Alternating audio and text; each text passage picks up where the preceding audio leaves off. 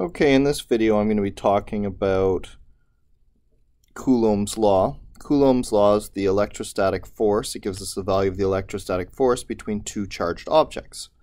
So the formula is a lot like the gravitational formula, where we have a constant that helps to make the units work, times the charge of one of the objects, times the charge of the other object, and that sort of makes sense that our force would be proportional to how much electrostatic charge we have. And then divided by r squared. Again, we can imagine that if this one little charge is generating a force, then the further away you are, if that force is being generated in all directions, the less of that force you're going to experience. How much less? Well, if we imagine it spreading out on the surface area of a sphere, then this little spot where you are occupies a smaller and smaller space on that surface area of the sphere. So as the surface area grows, the force is proportional to how much of that surface area you see, and since surface area is proportional to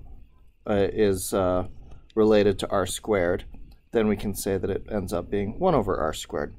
So that's what causes the 1 on r squared relationship. And the direction for this is going to be a little more complicated, and it's based on the law of electrostatics. So we're not actually going to give it a definite direction.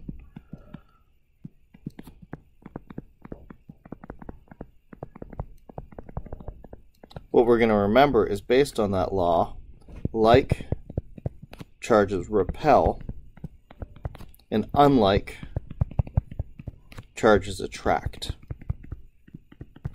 Now, with that idea in mind, if we can recognize that if we put like charges into this equation, like a minus and a minus, or a plus and a plus, the overall equation will result as a positive, because we either go minus minus, which turns into a plus, or plus plus, which is a plus. And so if we want to say a direction, since that's repelling, we would say that was in the direction of radially outward, or if we imagine this as the radius, then we would say that that force is repelling in the r direction, and we put the hat on it to remind us that this is a unit vector which specifies direction but no magnitude, but no size. So that's Coulomb's law, and the k in this case, Coulomb's constant, happens to work out to be 9 times 10 to the 9 for metric units, and that's in newtons, meters squared divided by Coulomb squared. So that way we get rid of the radius and we get rid of that. So if we're in metric, that's what we use, and obviously there'd be some different number or some different constant here used if we were working in the imperial system. So with that in mind, what we want to do now is I want to compare, I'm just going to do a little erasing here for something that I did previously. We want to compare the electrostatic force in between to the gravitational force for a proton and an electron. And the point of this calculation is going to show that the electrostatic force is much greater than the gravitational force.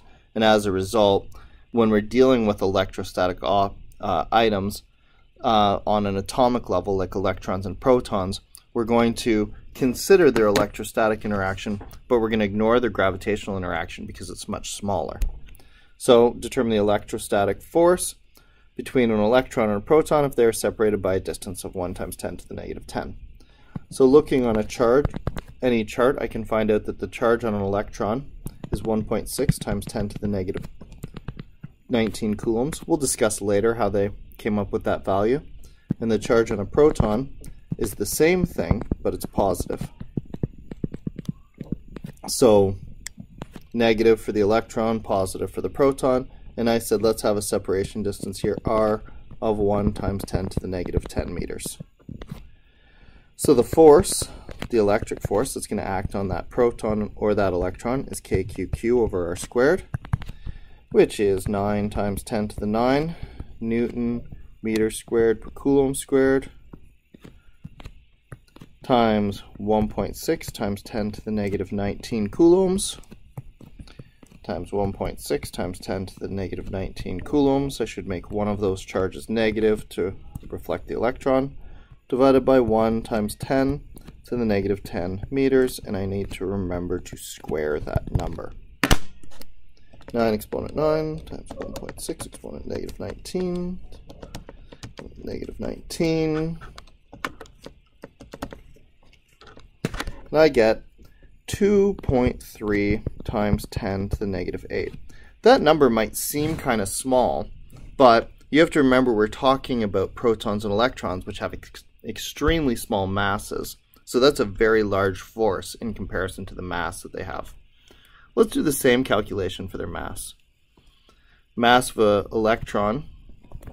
Oh, I gotta look that one up. Can't see it, but I have my handy resource book here. I don't know the mass of an electron off the top of my head here, so I'm just going to look that up in my book here. Mass of an electron, 9.1 times 10 to the negative 31.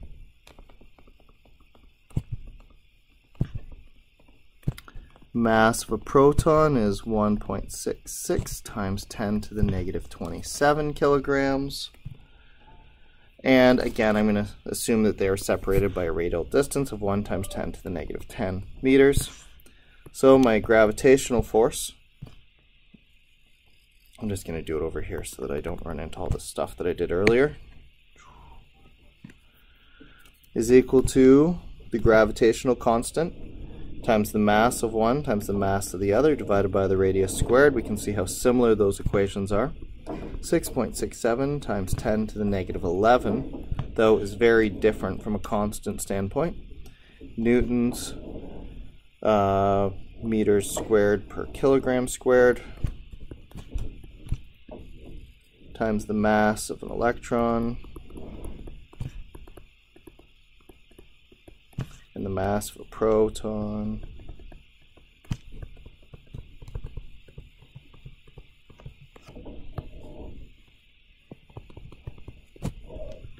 divided by their separation distance squared. And this is all big calculator work, but 6.67 exponent negative 11, negative 31 times 1.66 exponent negative 27, divided by 1 exponent negative 10 squared. And I got 1 times 10 to the negative 47 newtons. So again, 1 times 10 to the negative 47 newtons. So clearly, this force, the electric force, is way bigger than the gravitational force if I'm dealing with elementary particles